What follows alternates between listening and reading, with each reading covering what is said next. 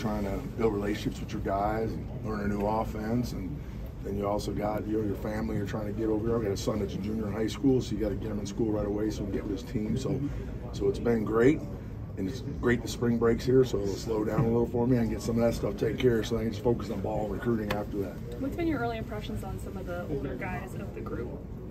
Love the older guys. Booker's he's a stud, and he's a great, not only a great player, he's a great human being, great leader.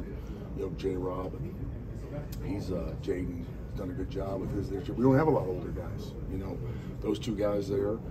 Brock's been around a little bit, and he's battling with Brailsford, but the rest of the guys are all really young.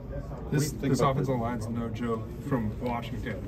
Do you see that emphasis that DeBoer has on the offensive line? Well, I think everywhere I've been, the emphasis on the offensive line, because everybody knows how critical that is. And we know this is a critical time here because we are so young and, lack a little depth. So really development is critical. Well, how confident are you in the tackle positions? Because you talk about a spot where you don't have a lot of experience. It's one of them. Well, yeah. Obviously, when you go in and you have really nobody that's been a starter at tackle on the roster, it's obviously a challenge. But we do have talented kids on this roster that are capable of doing it.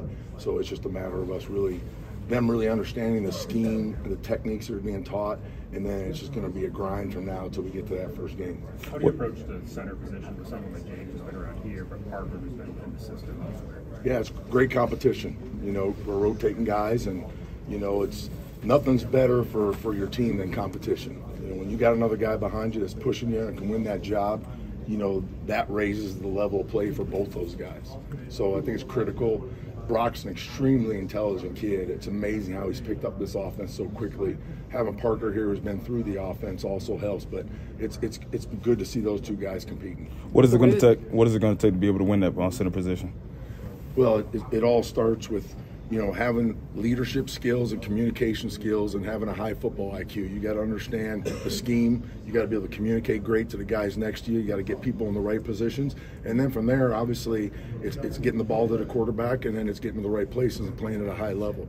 But that's a cerebral, mental position, and so that's going to be a big part of it. Will weight be not as important in this offense on the offensive line in terms of can players play a little bit lighter with the way you guys are going to play, or is that something? Hey, and I've been in different offenses throughout my career, ones that went really fast, ones that were pro style. It's still about getting guys as big as they can be where they can still move and play at a high level. And there's times we're going to play with a little bit of tempo. So they do have to be in shape to be able to do that. But that's through the training they're having. So it's not like we have this big weight loss plan going on. But there's some guys that are overweight and need to lose some weight. We're on that. But it's still about get as big as you can where you still can move. When you talk about juice squad, how much does Tyler Booker bring the juice to that room? He brings a lot of juice, and it's always, whenever you come into a room for the first time, it's a process of, it's a two-way street, right? They got to earn my respect, but also I got to earn their respect. They got to know that this guy knows what he's talking about. He can help them get better. That's where it all starts, right? And once they know that, then you can coach them hard and get them where they want to be. But he's definitely the alpha. He's the guy, when he talks, people listen. So he's a critical piece of this, no question. And how long have you used that juice squad kind of slogan for your group? Man, that probably started early in North Carolina. We used to have Pound the Rocks, and then we went to Juice Squad, and it's always good. Nobody gives the old lineman any love, right? I always joke, if there's a 40-yard run and the back goes untouched, they say it's a great run, right? But if he gets tackled in the backfield, the old line isn't very good, right? There's usually other words used for that. So I like to make it fun for the guys. And we got a Juice Squad. We'll have hoodies, hats. We even got a big gold chain with a gold Juice Squad, and they win that Lineman of the Week. It's amazing how much they love putting that thing on, right? So we promote our guys, and when you're in the football culture, everybody knows how important they are. Right? How important is it to establish chemistry between the O-line and the quarterback, especially throughout the spring? It's important, across the team, really, right? But obviously, the more your linemen respect that quarterback, I always felt like they just gave a little more and cared about him. And also that quarterback's got to feel confident those guys in front of him and not be able to protect him, to do the things they need to do to be successful in this offense. So that all is very important. With Tyler Booker being such a leader on this offensive line who's returning, and then Brailsford being a leader of Washington last year and coming in with all the knowledge of the offense, is it good for those two to maybe lead in tandem if you can get that out of them? There's place for leadership in multiple guys. You know, there's no doubt about that. You know, you like to have 5 guys all showing leadership skills. That doesn't always happen, right? But it's not a situation where one guy has to just be the guy, right? But I think that's going to be a natural process of Booker is the alpha guy. But Booker's very good about, you know, listening to other guys, and he's as good a teammate as he is a leader, and that's important. You talked about that level of competition. What is it like for you and your guys to be able to go up against Coach Roach and that defensive line that they've got?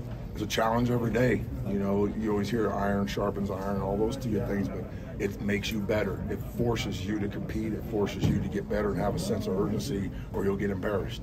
And so that's what I love about it, right? So you feel like, hey, if you're doing – I've been in places before where you're having positive plays on offense and you didn't really know if you were very good or not because you weren't sure how good those guys were. But you feel like when you do some positive things here, you feel like, okay, we're making the right progress. How much cross-training do you do in a spring like this? And with a guy like Booker, do you ever think about maybe cross-training him at tackle, or can he do that? We've talked about that, and I do think there's some value for him to cross-train a little bit, and I do think it's important. You know, new offense, you got to really have guys in learning positions, but we have a couple of guys that are playing multiple positions. You know, I've always been big on having 8 to 10 guys snapping year-round. Half those guys may never snap their whole career here, but you never can have enough of those guys. And then for their future, it's the first question NFL scouts ask me every time: can he snap? So it's good for everybody, right? I had a situation, years ago, I thought 4 centers was enough. I lost 3 centers in 1 week, and that was a bad situation. I said, from this point forward, I'll have 8 to 10 guys snapping because it's a skill. You know, when you're in a shotgun offense, back in the day, if you were just under center, you could throw anybody in there, but in a shotgun offense, it's a skill, right? And I don't have to reflect on last year, but right, nobody notices the snap till it's bad, right? So it's important that you have guys who can do it. Did you pay attention to that? Is that something that you look at film of, like, what maybe went wrong with Alabama with the snaps last year, or is that something you can even? No, you know, obviously everybody heard about it, but no, that's, you know, we train those guys and we teach them the techniques and we grade them every day. Every snap is charted. We know, you know, so it's something we take serious off season, in season. They're snapping year round. It's important. When you came in and saw a younger guy open 6'7", 320, what was your first thoughts you had? Well, I knew who he was, you know, from previous spots, and it was good to see the maturity he has right now and his work ethic, and he's really grown and come a long way. So, you know, hey, as many 6'7" long guys that can move that you have on your roster, the happier you are, no question. How big is the we're done with Coach Kapilovic.